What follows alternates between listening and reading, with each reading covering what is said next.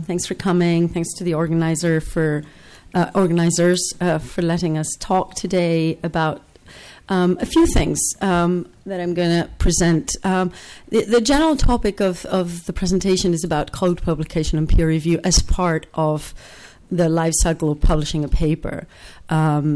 Because, you know, I work for Nature, for Springer Nature. Within Springer Nature, I'm involved in the Nature journals. And I wanted to take the opportunity to make this a bit more of a discussion around what we've been doing with code publication and peer reviewed. I'll talk a little bit about a trial, a specific trial that we've run for a year and where we have some initial results on that I think are quite interesting around code publication and peer review, and hopefully, you know, touch briefly on recognition and incentives, and then hopefully have a discussion, because I know many in the audience are interested in this topic, have more experience perhaps than us in this topic, and I'd be very happy to take feedback and ideas back with me. Should I use this? There. Great. So I'll give an outline here of what I'm going to cover in the talk so that you're not lost. The first thing, I'll outline a little bit the problem around code publication and peer review, and sort of what's guiding one of the solutions we're proposing here, the best practices and guiding principles that have sort of guided us through this process. As I said, we have tested this idea of using new technological solutions to facilitate code peer review and publication recently, and we partnered with one of the platforms that does code publication, which is CodeOcean. I think Pierre is in the audience too, so he might have more answers to any technical questions you have on the platforms. I'll touch briefly on incentives, and then I'll open the floor for discussion. So what problem are we trying to solve around code publication and peer review? Again, I think I'll touch on this very briefly. I think everyone is attuned to this. But the number of research papers, but also just research projects that make use or develop new code is increasing. Data sets are larger, and we're using code to analyze the data and give us responses. But also there's a lot of sort of interest in computation as a tool to do research. We're also aware that today's scientific discovery process involves all these digital resources, and it's important that we capture that in how we publish the research. One of our sort of long-standing ideas is that if code is central to the main claims made in the paper, we need to properly document it, evaluate it, and make it permanently accessible as part of the publication. And obviously, we want to be sort of sensitive to this changing landscape of research and how outputs are changing as a consequence, and have a home for that in the paper. So some of our guiding principles with the publication of code specifically are that we need proper documentation in the paper. The code needs to be sufficiently documented to enable others to check and reuse it. This includes very sort of technical information on the dependencies, the operating systems, the technical requirements, the licenses, the terms of use. All these kinds of things need to be there somewhere. In our view, code needs to be peer reviewed when it is central to the paper. This means a couple of things. Obviously, there's a technical review, a verification that the code actually runs and that it's executable, that someone can follow the instructions and make it work on their computer. But in our view, there's also a second aspect to peer review, which is how the code, the actual performance of the code, sits alongside the claims made in the paper. That's really the realm of a peer reviewer, of an expert in that field that can assess both things. And then there's the sharing and recognition part that comes at the end. So basically, that code needs to be provided as part of the paper. It should be cited and properly identified with a DOI, so it's permanently accessible, recognized for its own value, etc. So with those principles in mind, what have we been doing? And you know, when I say we, it's Nature Research, and in some cases also Springer Nature as a whole. So I'm going to talk about this case study of what we've done at the Nature journals and start a little bit from the beginning, what we've been doing sort of 10 years back. And a lot of this may not be known But for about now 5-6 years, since 2013-14, we started mandating, along with many other publishers and initiatives, a specific section in the paper where you can find information about the code, if there is code in the paper that's developed that's new. So not all papers would have this. So this is along the lines of the data availability statement that you're sort of all familiar with. Our papers would have a specific section called a code availability statement when there is new code. And in that section, an author would be encouraged to tell us where that code can be found, and if any restrictions on access, to detail why and where, what those conditions are. So that's done across the board, and it's a fairly sort of straightforward process. But what has been sort of a bit more unknown is that for many years now, it started in 2007 in one of our journals, Nature Methods. Some journals have taken an additional step to actually peer review the code.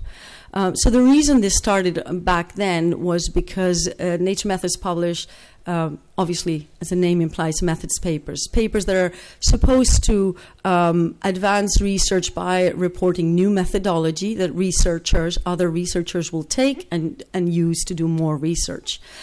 So that ethos for the journal really sort of guided the idea that when the method was a computational tool, software paper, that software needed to be tested by someone during the peer review process to make sure at the time we're publishing the method, people can actually use it.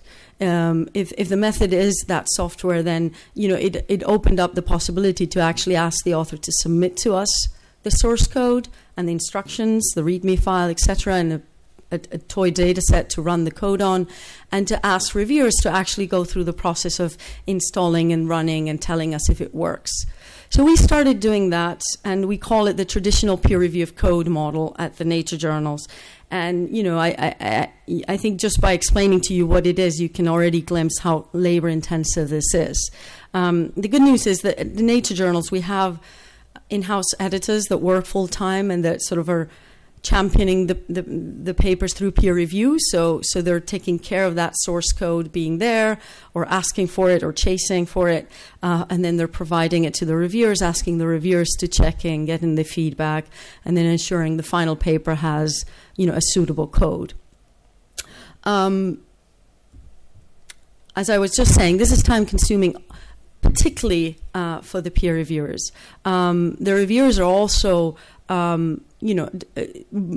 following a very high demand in peer review, in that they have to actually find the code, acquire the hardware, set up the environment, anything that's needed, and run the code, and then tell us how that code performs vis-a-vis the claims made in the paper. So this is a quite cumbersome process. That said, and I don't have the slide here, I took it away to make sure I was quite streamlined. This has been a quite successful practice, if you will, within our editorial practices.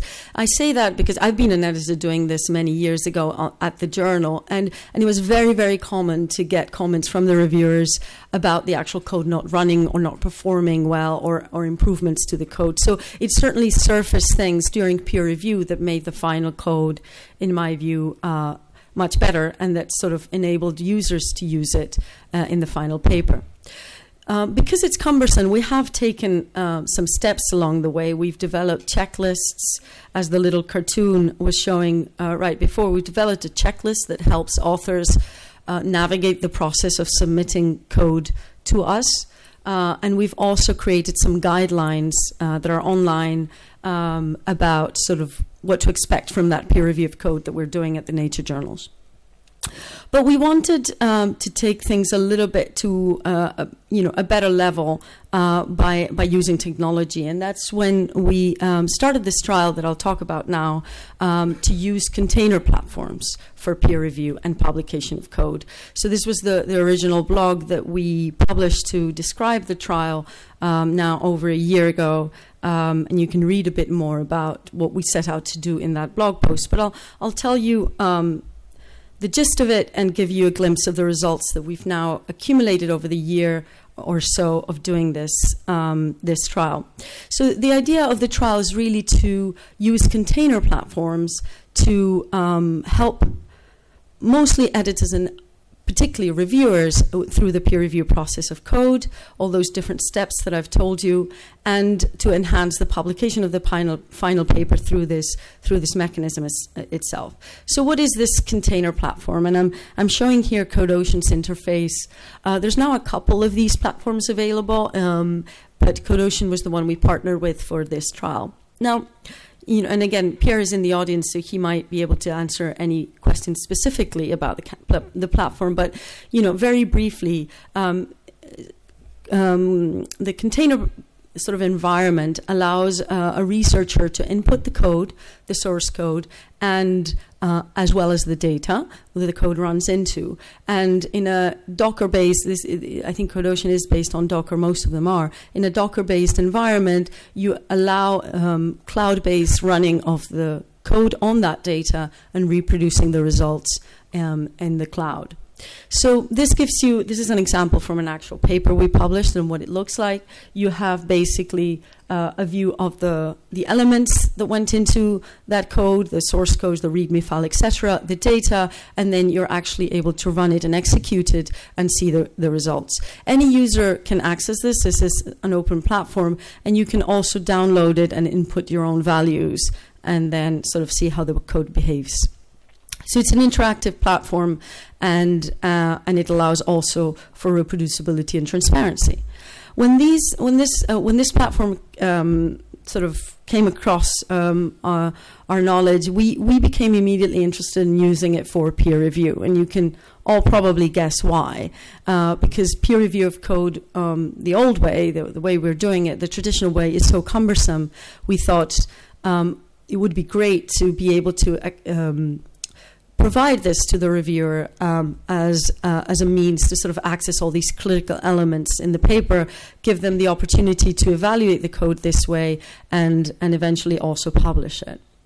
So what we did was a small trial with 3 Nature journals, Nature Methods, Nature Biotechnology, and Nature Machine Intelligence, who all published quite a lot of code-heavy papers, and CodeOcean. And this was an author opt-in voluntary trial. So at the time the paper's going out to review, our editors are asking the authors if they're interested in using this functionality to submit the code and peer review the code. We explained that this is an alternative. Alternatively, they have to submit the code the old way through our usual checklist mechanism. But this does require them to do a bit more extra work before peer review.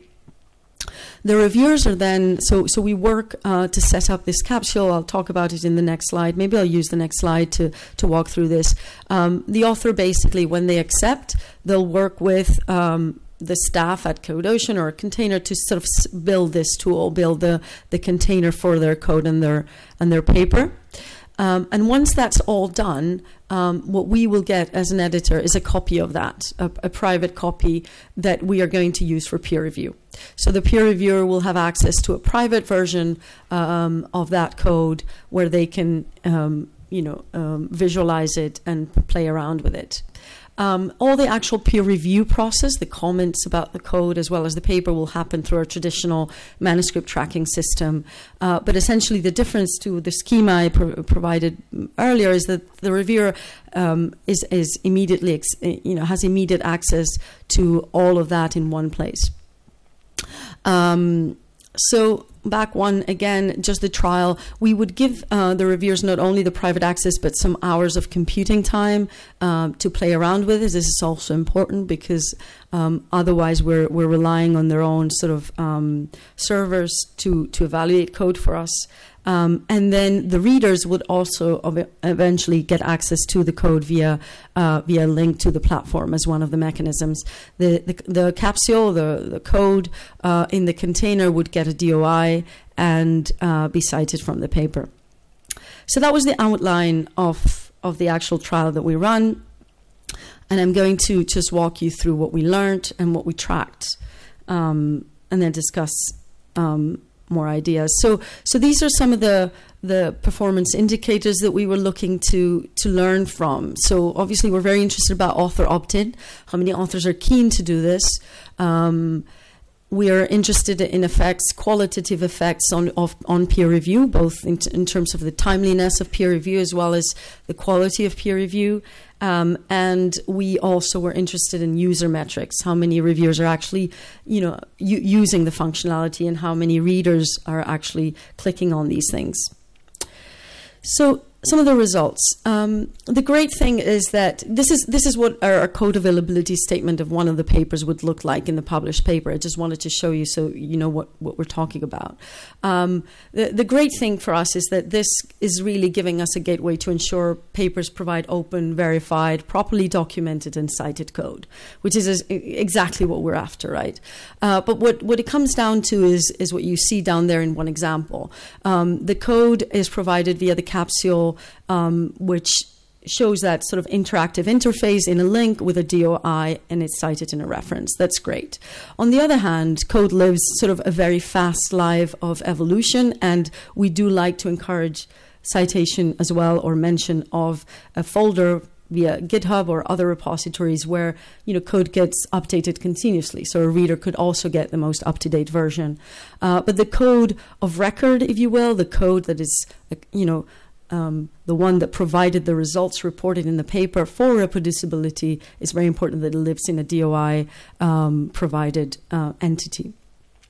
So more results. We're low volume publishers, as you know, at the Nature family. So about now close to 90 papers have gone through the trial, and we've published a good couple tens of them in our journals. The author opt-in has been quite pleasing. Now, as I said, we are asking authors for a little bit more work before their paper goes out to review, and so we weren't expecting a huge uproar in taking this up, but about 50%, 54% across all the journals of authors opt-in, so they're willing to sort of do the extra effort to build the container so that we can use it for peer review. There's a bit of variation across the different communities.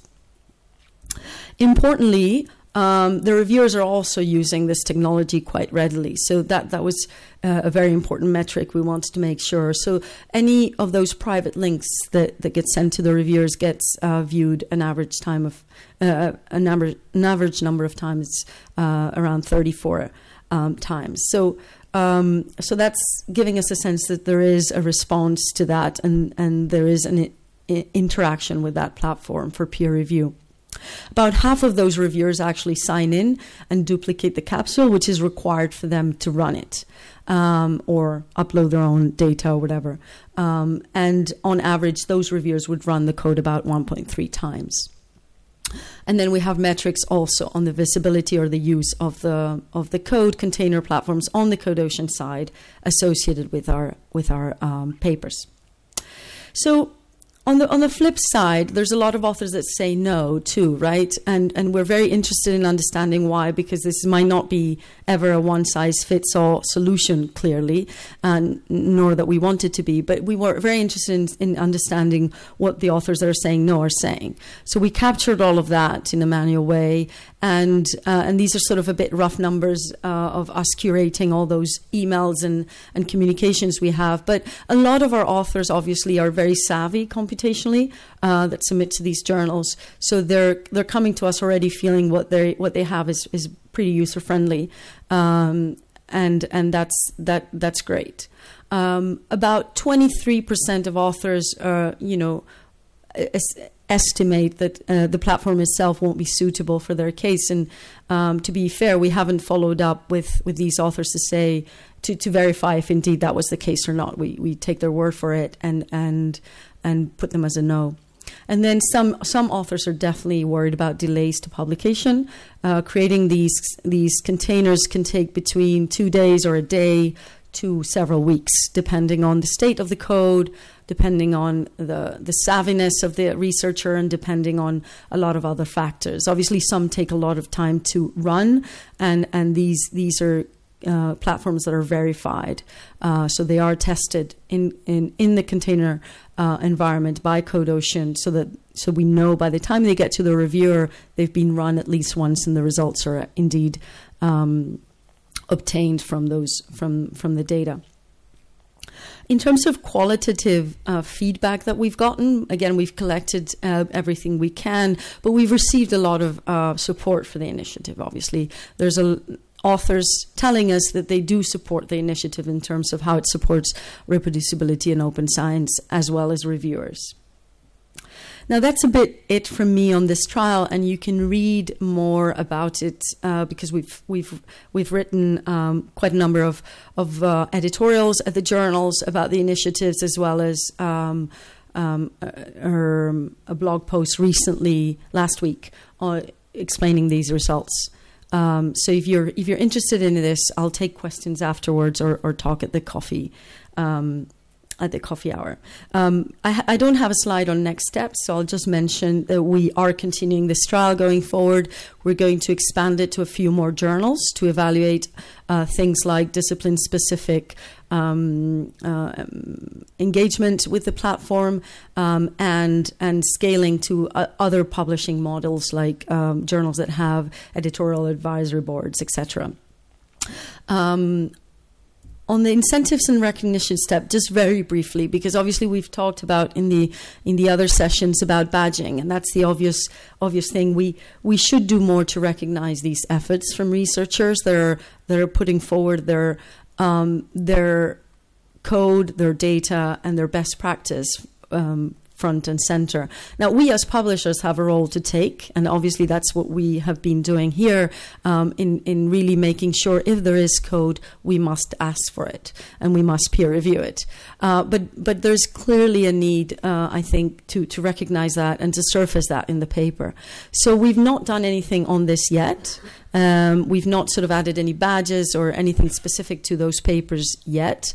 We're part of an ESO working group that's developing some badge recommendations, as some of you in the audience are too, for computational and computing science. So we will take what's recommended from that community of publishers, key stakeholders, and probably try to implement it across our journals going forward.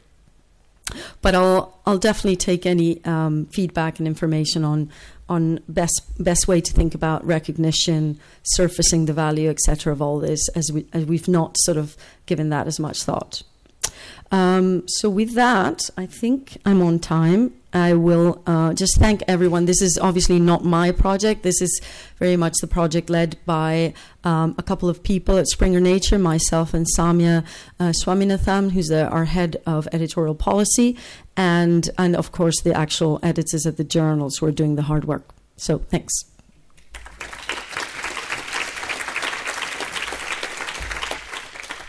Thank you, Erika. So have you got any questions? Start with Neil, you was first.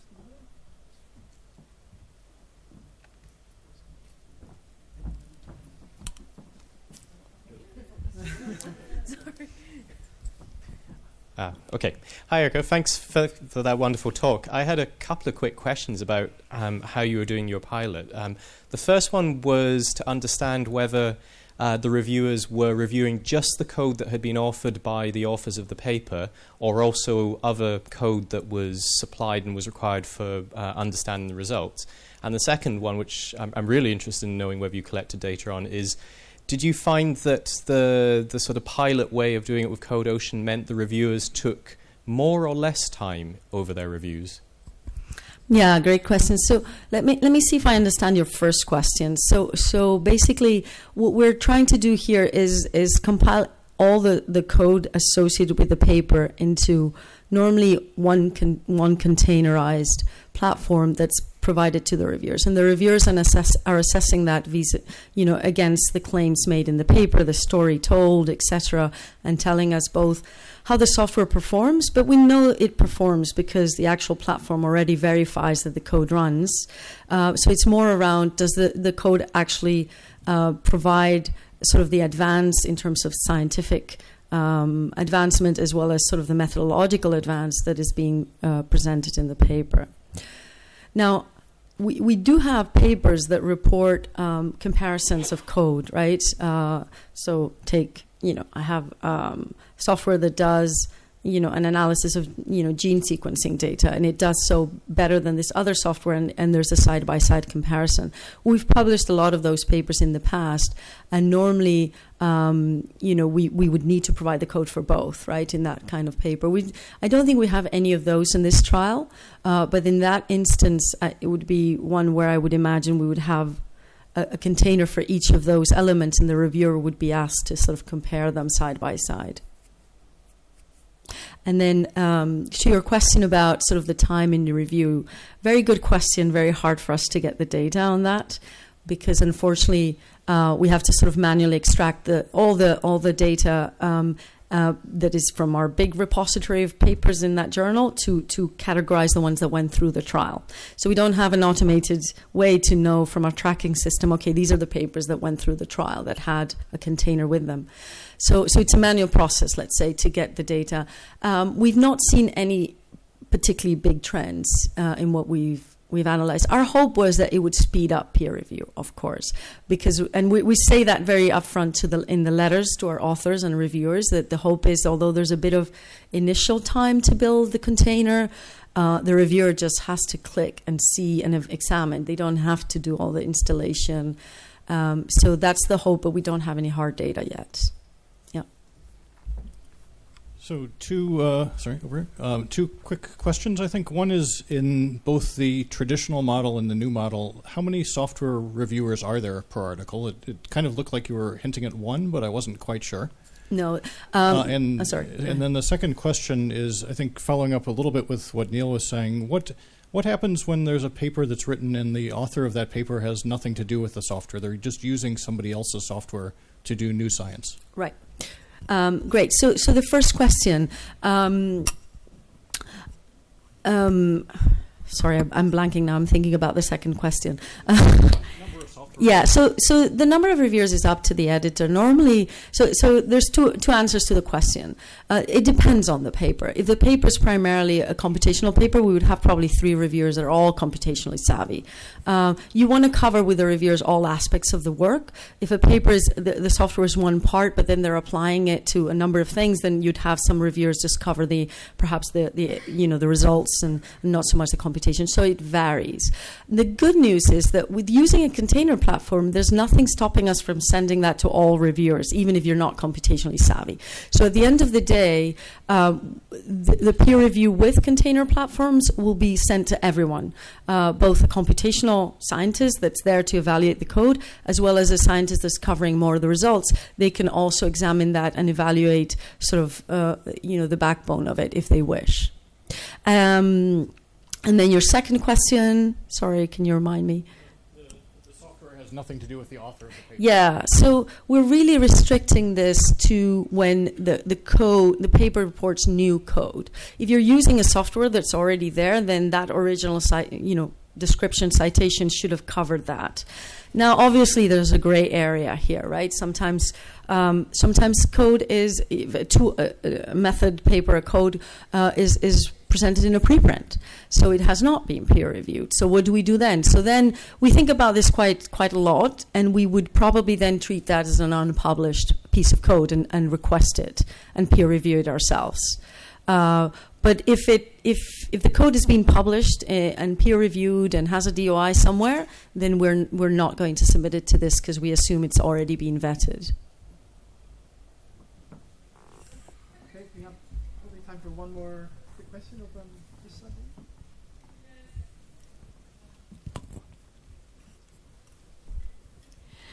Thank you. That was really interesting. So I had one question. If you tell reviewers, don't worry, we've actually already got this set up and running so that you can see it running in this capsule, does that not actually take away part of the important peer review insofar as they should be knowing that the documentation is sufficient to set everything up? Yeah, it's a great question. It's true. I mean, some people will actually feel that it has more impact if we're giving them all the resources for anyone to install it. Now, in the container, you also should have all the elements. So that's how we started the proposition with CodeOcean. We went to them with our checklist and said, look, here's what we do. We ask authors to submit to us all these documents, give us all this information, and then we send this to a reviewer. Is your container going to be able to capture all this as well. So we're making sure that container is also encompasses all the documentation that we would have provided otherwise, if you see what I mean. So there will still be a README file, there will still be instructions for installing that, and all the kinds of things that that anyone can need if they're going to sort of take the source code, install it their own way, etc.